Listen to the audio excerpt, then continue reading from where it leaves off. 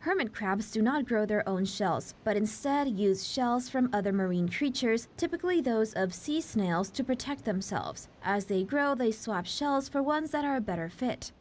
Researchers from Queen's University Belfast and Liverpool John Moores University placed 29 female hermit crabs into a tank containing seawater, seaweed, and 4mm diameter polyethylene beads.